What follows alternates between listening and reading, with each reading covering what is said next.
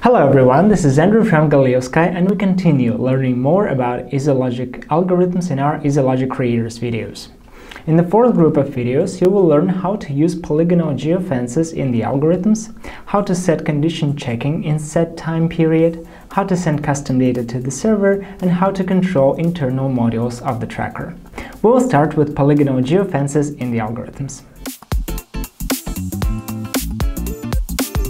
In the description, you'll find a link to a video on how to create polygonal geofences from KML files.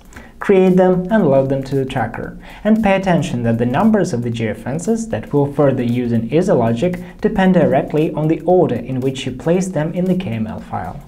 In the algorithm, the attribute of the tracker being a certain geofence is written into geofence variable in the navigation section. Variable shows the number of the geofence tracker is inside at the moment. 1, 2, and so on, from the highest geofence in the file structure to the lowest. If the tracker is outside of all geofences, variable is equal to -1. In order to check if the tracker entered any geofence, we just set a condition that geofence variable is more than 0.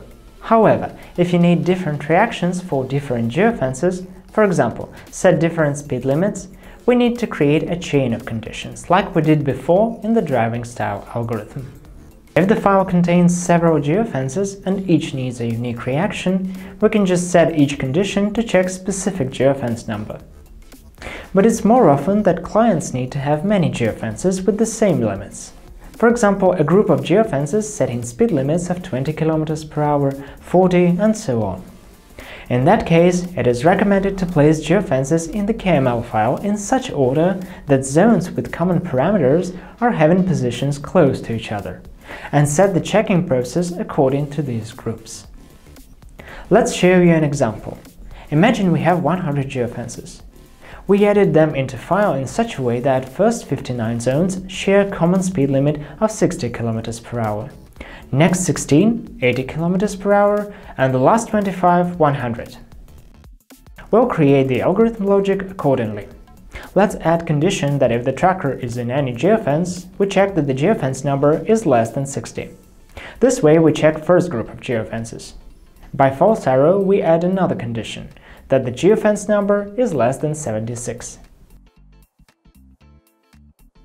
The last condition closing the checking process of 100 geofences is not needed. We already checked that the tracker is inside a geofence, which is not included into first or second group. It means that current geofence is in the third group.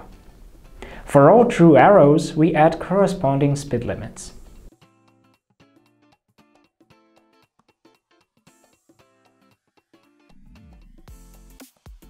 We also add general speed limit when the vehicle is outside any of the geofence, 90 km/h.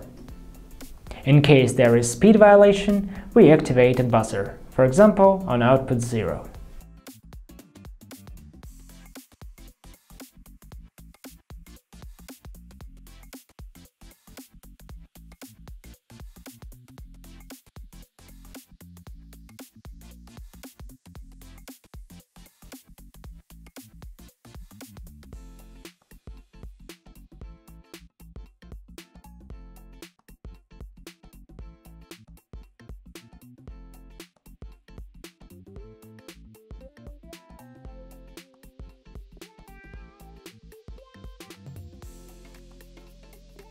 With such simple structure, we set checking of 100 geofences according to 4 different speed limits. Pretty simple, isn't it?